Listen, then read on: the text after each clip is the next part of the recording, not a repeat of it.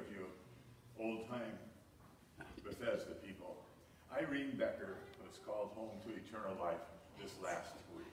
So keep her family in your prayers. I understand that she's been here for how many years? Years and years and years. Played the organ for a long time. So keep her in your prayers. Keep her family in your prayers. Pastor, will there be services? Will not be. We're thinking of for the 18th of the month. Her family's out of town, taking care of business and stuff. So probably not until then. Well, we'll find out this next week. She was one of our organists for many years. Yeah, I understand that. Every time Pastor would pray for her, I'd get a smile on my face because it reminded me of my Sunday school teacher back in Oneida. And I go, wow, if she's like that, Irene, she's a blessing to the church. It's just connections. Any announcements for us today? Yeah. In your bulletin, if you would look at your insert there, the Hot Springs Area Right to Life was very privileged to be able to get the SDSU head football coach, John Stegelmeyer, to come. He's speaking at Woolies on Thursday, and we invite all of you to come. That's a free event.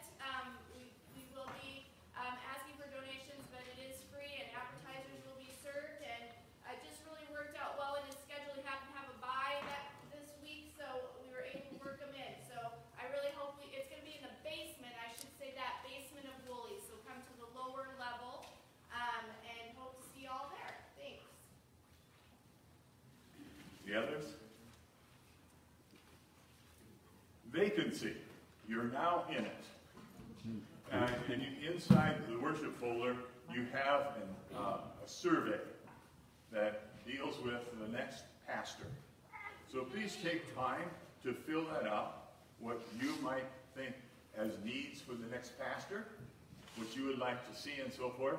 Please fill that out. And Bill, do we have a place to put them or just drop them off to the front office. Okay. We don't have a box or anything like that to show yet. So. Just get them back here. Yeah. You have this next week and the week after.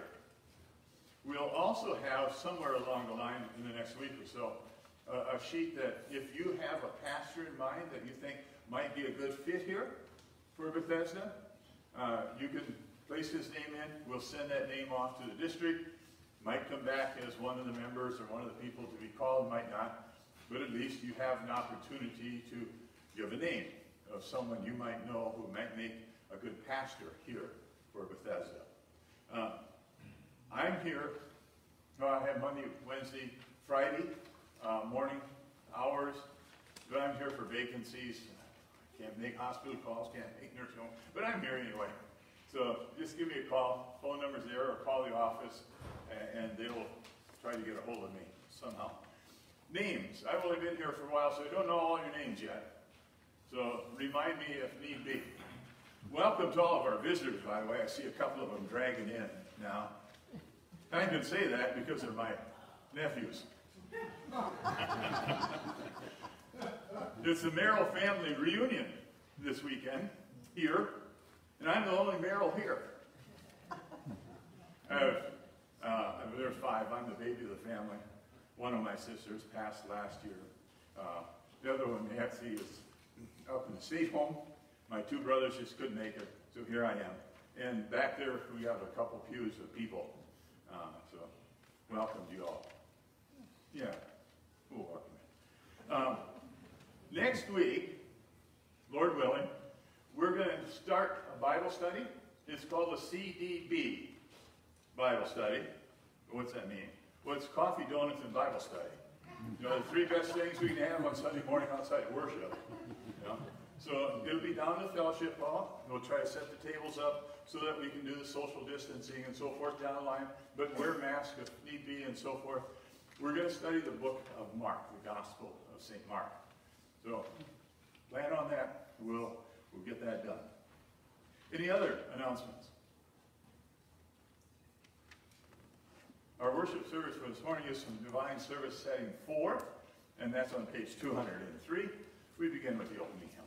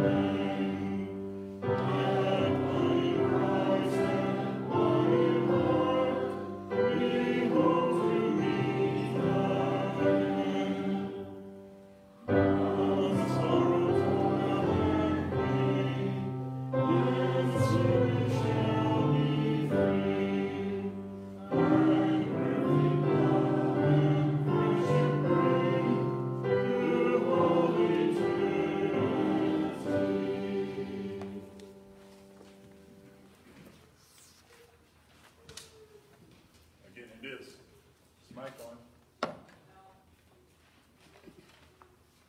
I'm going to have a lot of fun with this mic. Service is Divine Setting Service 4, page 203. We stand. In the name of the Father, and of the Son, and of the Holy Spirit. Amen. Our help is in the name of the Lord. Who made heaven and earth. If you, O Lord, kept a record of sins, O Lord, who could stand? But with you there is greatness, therefore you are feared. Since we are gathered to hear God's word, we call upon him in prayer and praise and receive the body and blood of our Lord Jesus Christ in the fellowship of this altar. Let us first consider our unworthiness and confess before God and one another that we have sinned in thought, word, and deed, and that we cannot free ourselves from our sinful condition. Together as his people, let us take refuge in the infinite mercy of God, our Heavenly Father, seeking his grace for the sake of Christ, and saying, God, be merciful to me, a sinner. Almighty God, have mercy upon us. Forgive our sins, and lead us to everlasting life. Amen. Almighty God, in his mercy, has given his Son to die for you, and for his sake forgives you all your sins. As a called and ordained servant of Christ, and by his authority, I therefore forgive you all your sins, in the name of the Father, and of the Son, and of the Holy Spirit. Amen.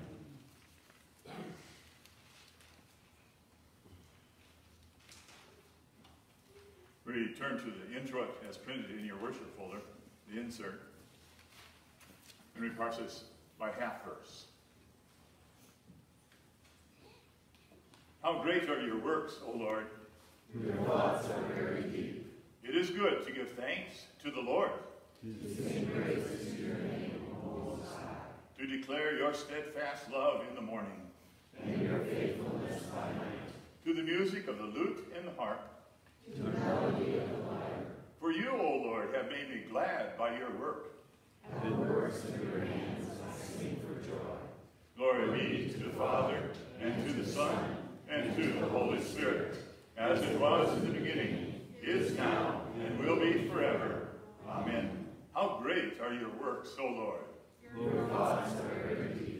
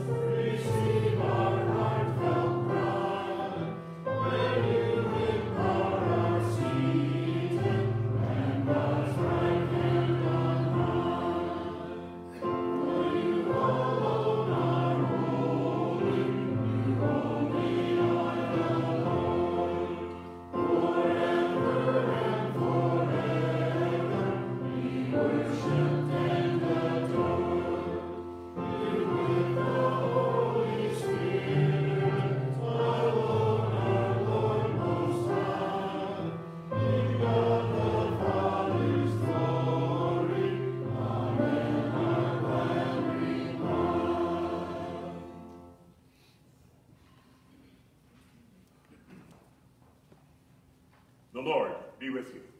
And also with you. Let us pray together the collect for today. O God, from whom all good proceeds, grant to us, your humble servants, your holy inspiration, that we may set our minds on the things that are right, and by your merciful guidance, through Jesus Christ, your Son, our Lord, who lives and reigns with you in the Holy Spirit, one God, now and forever. Amen. You may be seated.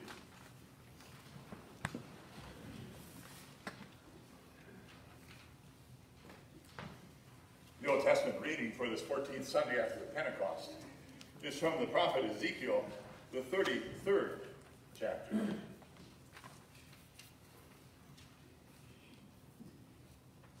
So to you, son of man, I have made a watchman for the house of Israel. Whenever you hear a word from my mouth, you shall give them warning from me. If I say to the wicked, O wicked nun, you shall surely die, and you do not speak to warn the wicked to turn from his way, that wicked person shall die in his iniquity. But his blood I will require at your hand. But if you warn the wicked to turn from his way, and he does not turn from his way, that person shall die in his iniquity, but you will have delivered your soul. This is the word of the Lord. Thanks be to God. The epistle from Romans, the 13th chapter. Let every person be subject to the governing authorities, for there is no authority except from God, and those that exist have been instituted by God. Therefore, whoever resists the authorities resists what God has appointed, and those who resist will incur judgment. For rulers are not a terror to good conduct, but to bad. Would you have no fear of the one who is in authority? Then do what is good, and you will receive his approval. For he is God's servant for your good. But if you do wrong, be afraid, for he does not bear the sword in vain. For he is a servant of God, an avenger, who carries out God's wrath on the wrongdoer. Therefore, one must be in subjection, not only to God's wrath, but also for the sake of conscience. For the same reason, you also pay taxes. For the authorities are ministers of God, attending to this very thing. Pay to all what is owed to them. Taxes to whom taxes are owed. Revenue to whom revenue is owed. Respect to whom respect is owed. Honor to whom honor is owed. Owe no one anything except to love each other. For the one who loves another has fulfilled the law. The commandments: you shall not commit adultery, you shall not murder, you shall not steal, you shall not covet, and any other commandments are summed up in this word: you shall love your neighbor as yourself. Love does no wrong to a neighbor. Therefore, love is the fulfilling of the law. This is the word of the Lord. Thanks be to God. We stand for the Alleluia verse and reading of the Holy Gospel.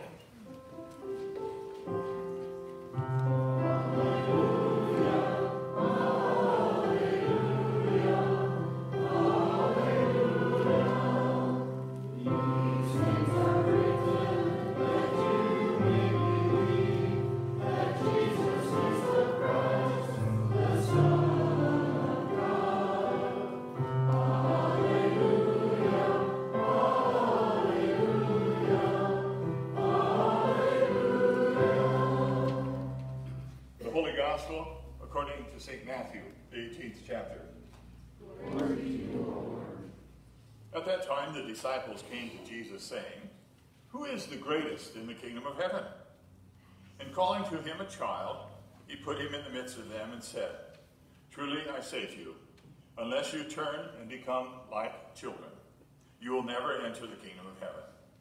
Whoever humbles himself like this child is the greatest in the kingdom of heaven. Whoever receives such child in my name receives me. But whoever causes one of these little ones who believe in me to sin, it would be better for him to have a great millstone fastened around his neck and to be drowned in the depth of the sea. Woe to the world for temptation to sin.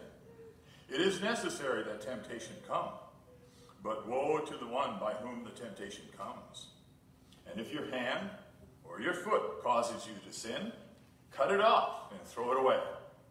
It is better for you to enter life crippled or lame than with 2 hands or 2 feet to be thrown into eternal fire. And if your eye causes you to sin, tear it out and throw it away. It is better for you to enter life with 1 eye than with 2 eyes to be thrown into the hell of fire.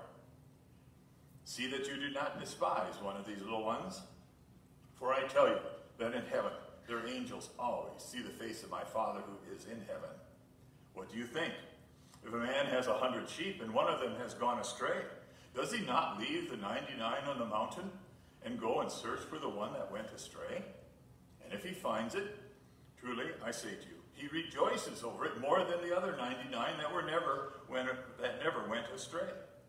So it is not the will of my Father who is in heaven that one of these little ones should perish. If your brother sins against you, go and tell him his fault between you and him alone.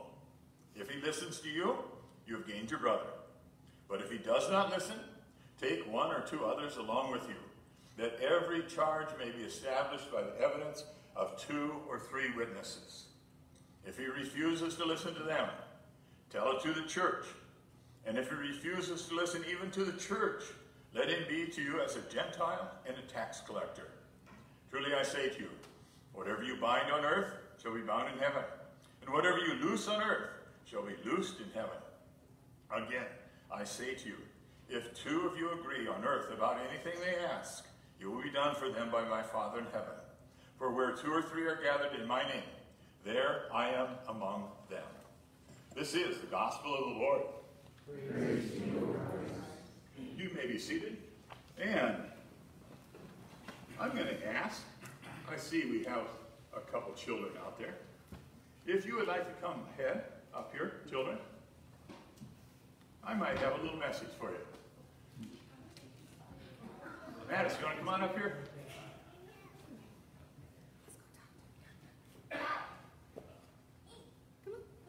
We got one more back there. He's related to me. No. He's trying to tell me he's not related to me. No, come on. Come on. You're going to help me.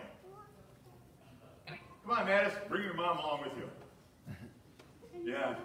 He's all right. No. He's kind of independent, isn't he? Have a seat right there.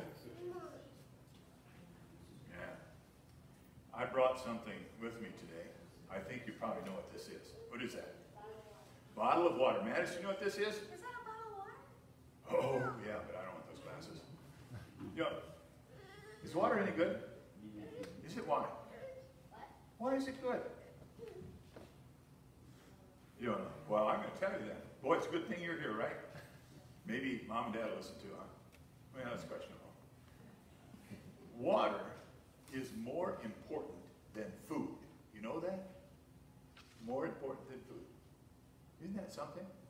We can go for days without eating, but we can't go for days without water. It's that important.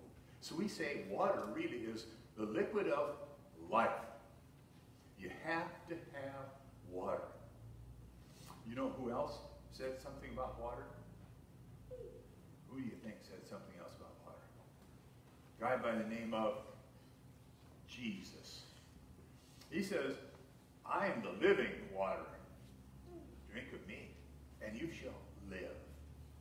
So it's important also that we hear God's word, that we listen to Jesus. For when we listen to him, we drink from living water. This water lasts for a lifetime. He lasts for eternal life. So I want you to remember that, okay? So every time you get a bottle of water, you think, oh, this is good stuff. But I got even better stuff. I've got Jesus. All right? Okay? Well, you know, I want to thank you for coming up here. I got something else for you. See? I told you, kids. Should have come up. I have this little thing. It's called a sucker tree. Mattis, come on over here. Do you like suckers? Huh? You want to choose a sucker off the sucker tree? Come on. You sure that? I think it's okay. Okay, go. What one do you want? That one. All right. Well, thanks for coming up. And you may go back to your seat. We'll continue with the hymn for the day.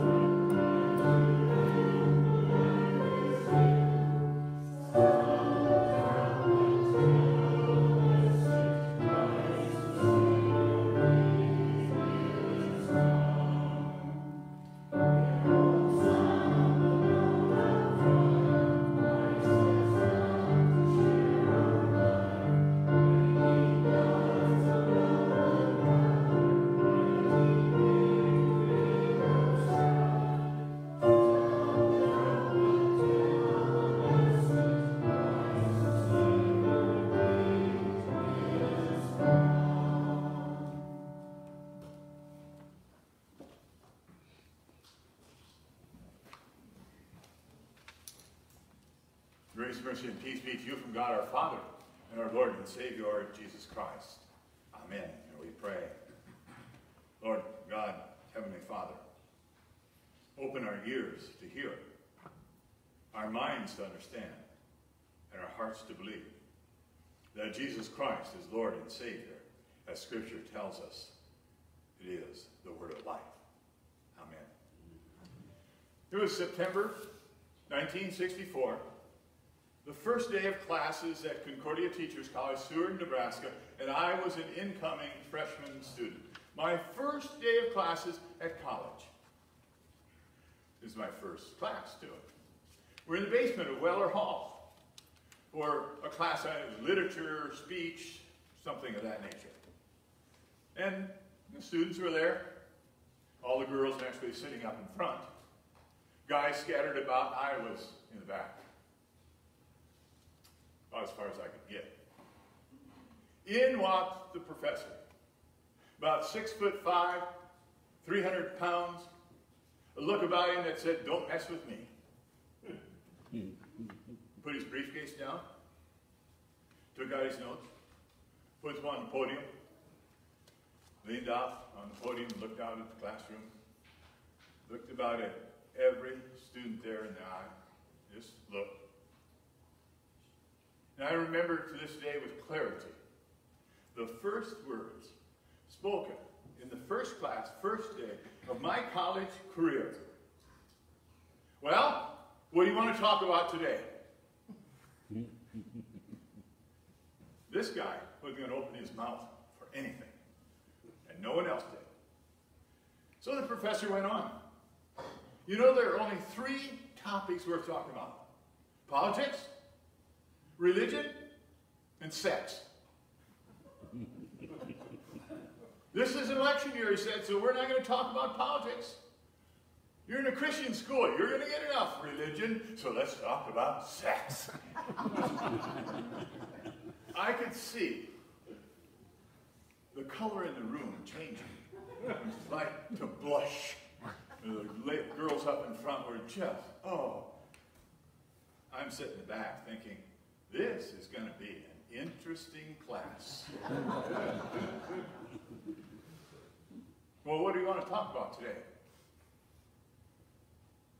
"No, we're not going to talk about sex. Just get that out of your mind. We're going to talk about law and gospel, sin and grace, under the topic of, is God serious about sin? Is God serious about sin?" And I'm going to kind of touch on all 3 of the lessons for today. Not deeply, because I have about 20 hours of sermon, and I think I only got about an hour here. Well, no, it's not that long. The text from Ezekiel is a rather unique text.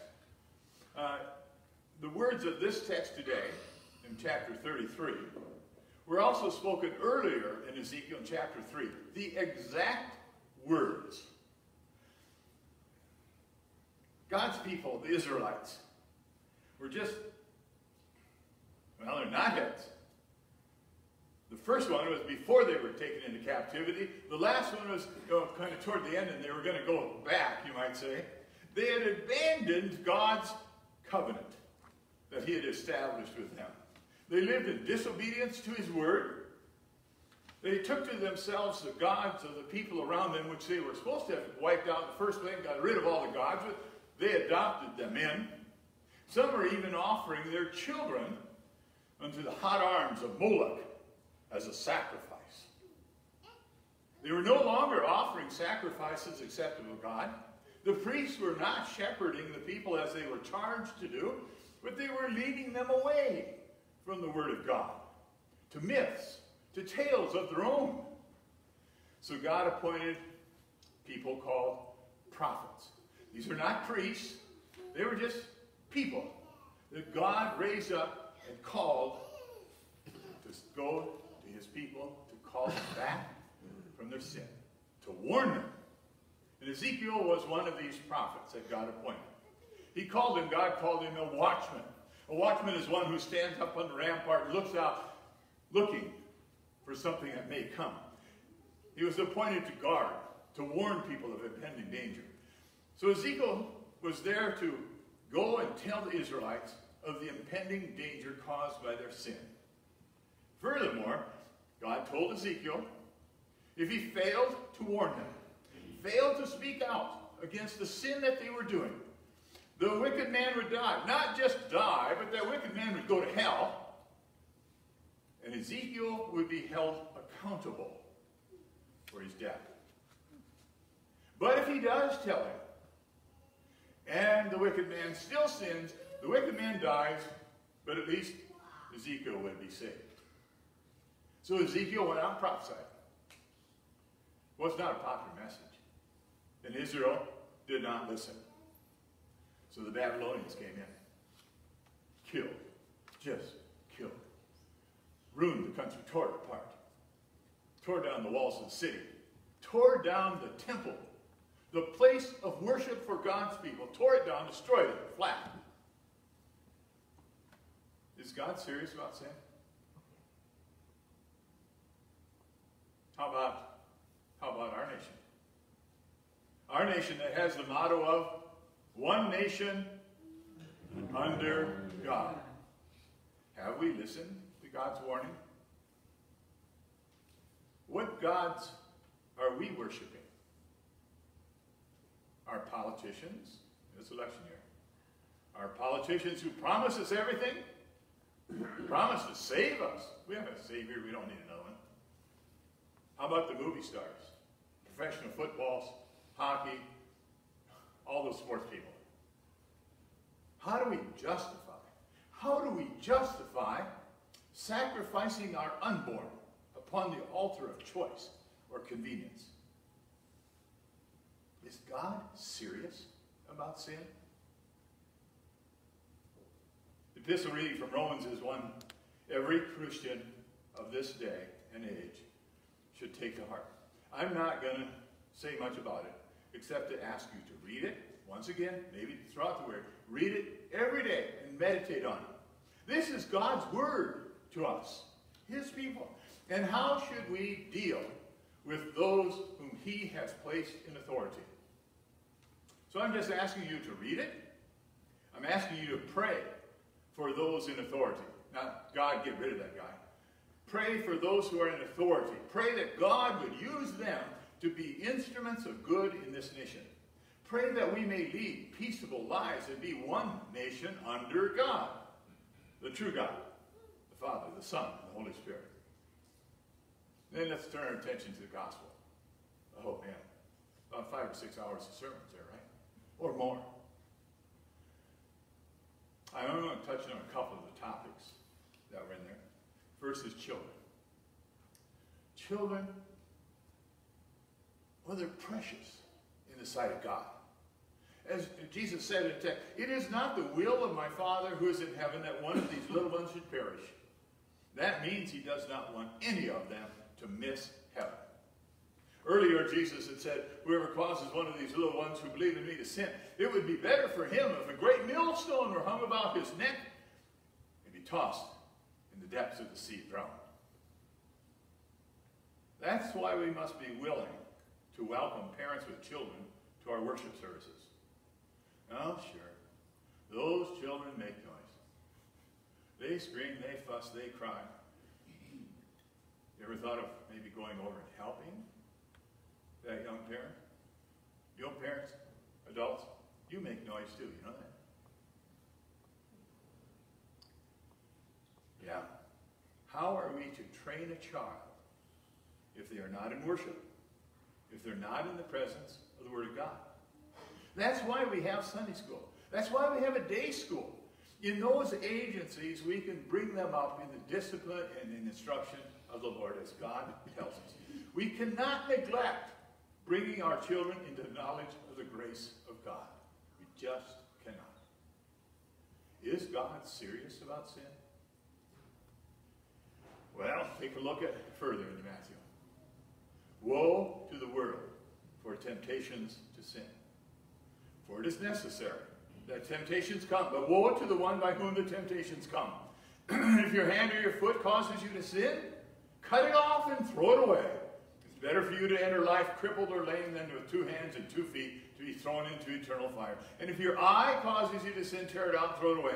It's better for you to enter life with one eye than two eyes and be thrown into the hell of fire. Now don't get your knives out and start slicing. That's not what God wants. He doesn't want you to maim yourself. He's using gross exaggeration to let you know how serious sin really is. It separates us from God. And if we're separated from God, you know what's going to happen? We're going to hell. Separated from God. Ooh. So what's the answer? Well, Jesus gave us that answer too. He gave it to us on the Sermon on the Mount. Be perfect. Be perfect as your heavenly Father is perfect. Well, we know how well that's going to work out, don't we? I can guarantee you that every one of you is going to sin before you leave this building, either in thought, word, or deed. We're conceived in sin. We're born in sin. We sin daily. We revel in it sometimes. Sin is serious. Is God serious about sin? Yes. And knowing that we cannot do anything about it, He took action. Grace. Grace. God's riches at Christ's expense. Right there, the beginning. Right there in the Garden of Eden. There was Adam and Eve naked with shame, and Satan probably strutting around saying, oh, I got these guys. Now I'm in control. Sin and death reign. And God spoke. Right to Satan. I will put enmity between you and the woman. Between her seed and your seed, he will crush your head, but you will bruise his heel. Right there, in the darkness of the first sin, when the sinless creation of God, Adam and Eve, separated themselves from God, here comes God with his grace shining through. The word of promise of a Savior, a Redeemer, one who would be the atonement. Words were spoken. The Old Testament is his story. It is Jesus' story. It is the story of the coming of a Savior, Jesus the Christ. Time and time again, people would rebel and go against God. But God remained faithful. Faithful to his promise. The seed of the woman will crush your head. Satan, you will be defeated. I will restore, God said. I will forgive. I will pay the price. And then, in the little town of Nazareth, by the power of the Holy Spirit, the Virgin Mary conceived the Son of God. It was there, not at Bethlehem, but there at Nazareth, that the Son of God, the Son of Man, filled this world, came into this world. He came with a purpose. While he was a great teacher, a great preacher, a great healer, a miracle worker, he had a higher purpose. He came to save. He came to crush the head of Satan. He came to win us back, to buy us back from sin, death, and the power of Satan. Is God serious about sin? Most certainly. Not only serious enough to warn us, but to give his Son as the atoning sacrifice for sin. My sin, your sin, the sin of the whole world. That's grace. That's God's riches at Christ's expense. We can't buy it. We can't earn it. We do not deserve it. But because of God's love for us, he sent his Son to go to the cross to die for us. The blood of Christ, the blood of the Son of God, shed on that cross, covers our sin and makes us righteous before God. As God the Father looks at us, he looks at us through the cross, through the blood shed there. And it makes us clean. Makes us his children. Because of Jesus, We are no longer separated from God. Life eternal is ours. Thanks be to God. Now go and tell someone else. Amen. May the peace of God that passes all understanding keep your hearts and minds in Christ Jesus. Amen. We stand for prayer.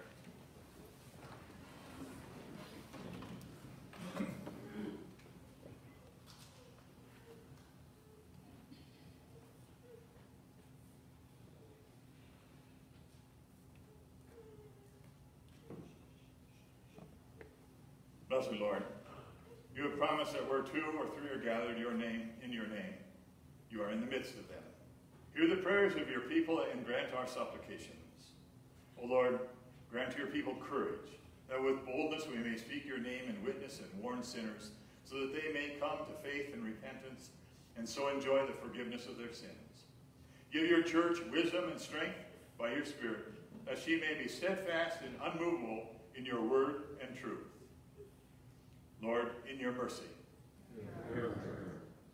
Lord, be present among your people to serve us with the gifts of your grace, and grant that we may receive them with joy. Give to us faithful pastors and church workers who will minister to us in your name and strengthen our faith and life together as your baptized people. Lord, in your mercy. Lord God, give to us good and honest leaders who will govern according to your word and will. Give us grace that we may not fail to pray for those who lead us and to act as good citizens and good neighbors to one another. Give peace to the nations and bring an end to violence, prejudice, and racism. Guide us to know and respect all life, from the infant in the womb to the youth beginning maturity, and from the mature to the good. Lord, in your mercy. O Lord, you send rain upon the earth and turn seeds into plants rich with fruit for harvest. Accept our thanks and praise for your continued goodness in providing for us food in the field, harvest, that we might enjoy the gifts you've given. Give us wisdom so that we may use your resources wisely and extend your care to those in need. Lord, in your mercy. O Lord, you urge us to give special care and guidance to the young and to those new in the faith. Give us grace that we may not lead them into temptation or sin, but guard their faith by making known to them the full counsel of your word. Lord, in your mercy. O Lord, you gather us together as a family here at Bethesda. And we ask that you be with these, our family members, this week. And we pray especially for Anthony Phillips, for Della Schmidt, Patrick, Paula, Brianna, Samantha, and Abigail Pole. Lord, we'd ask that you would give to them your grace and peace, and that whatever they need at this time, give to them as well. Bless them in what they do, that it may be to your honor and glory. Lord, in your mercy. Well, Lord, you are the strength of the weak, the healing of the sick, the comfort of those who grieve, and peace of those who near death. Hear us on behalf of those who have requested prayers from us. We pray for Ida, Jody, for Pastor Art, for Steve, Della, Ken, Zoe, for Marianne, Herb, Betty, Vi, for Merle, Shelley, and Sue, and Elaine, Heina. Lord, the needs are great, so we include as well those we name this time in our heart.